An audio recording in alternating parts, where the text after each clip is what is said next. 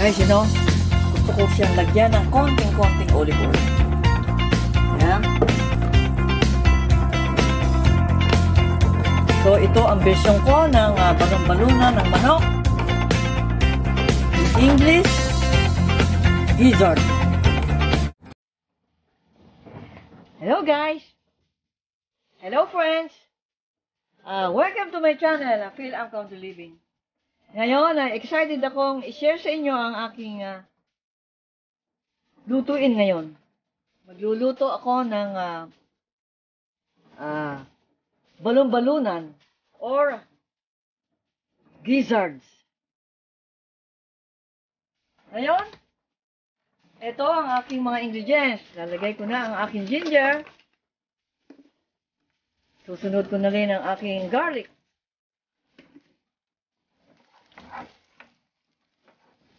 Matagal na ako hindi nakakatikim ng gizzard o balon-balunan. Again, this is my version.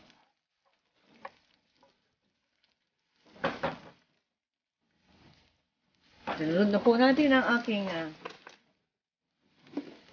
my favorite ingredients, ang onion.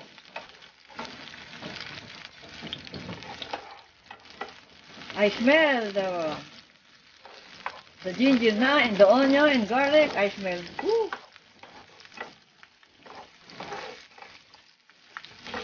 Now, pwede ko nang ilagay ang aking balon-balunan o gizzard.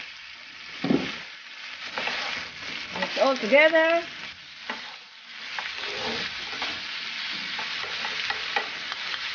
And I will cover it.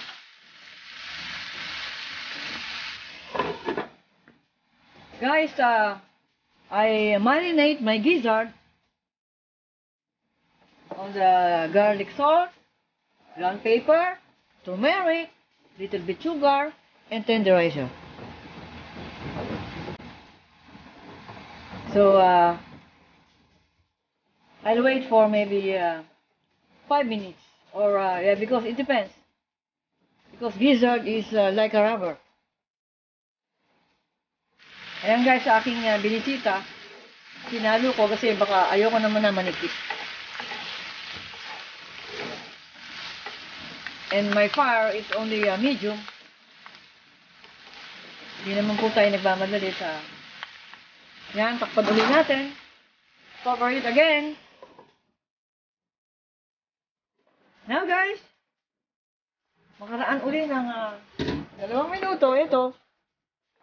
Binibisita ko ulit ang aking gizzard. Kumulay po ang aking nilagay na konting, nadami po ang aking turmeric eh. Kaya ganyan po kulay.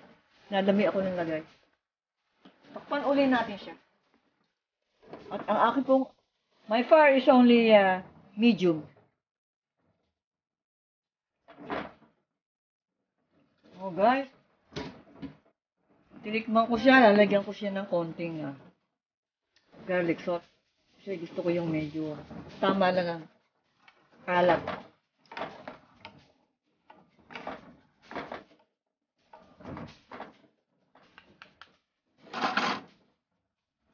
Cover it again. Pag nagluluto ako, lagi ako nagbibisita ng aking mga luto. Yan, takpan ulit natin. No guys. I will put half cup of water. Just like rubber. So I'll cover it again. Oh guys. Meron pa akong natitirang sampalok. Sinigang na may gabi. I will put parang gusto ko ang medyo ito na lang ang nalalabi ko. Kaya mutya-mutya.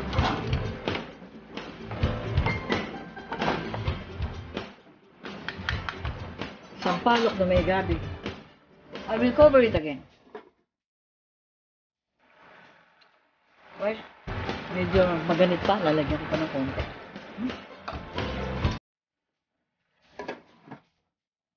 Pero masarap na.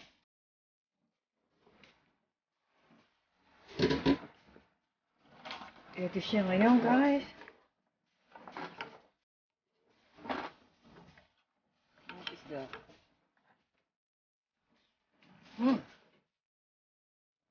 Tamang-tama ang timpla para sa akin.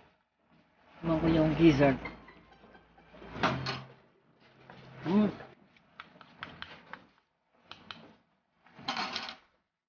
Ito ang ginger. Pinakain ko po ang ginger. Takpan po uli natin at gusto ko po yung medyo napakalambot. Hindi lang medyo, gusto ko ay very tender. Ngayon guys, after how many minutes? I would like very spicy. Para mas masarap ang kain natin, di ba? You see guys, oh.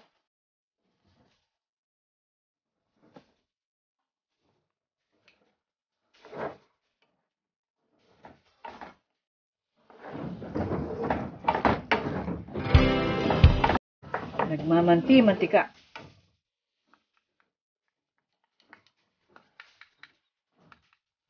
Version po ng taga-Bulacan.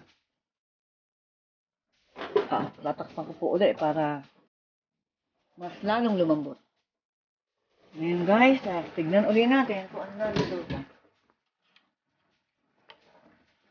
Nakuha ko na ang gusto kong lasa. Sa pagluluto, syempre, tatsi lang sa mga ating mga ingredients. Tignan ko ulit.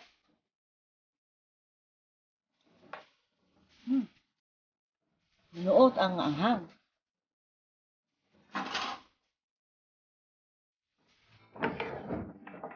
Sana ay naibigan nyo ang aking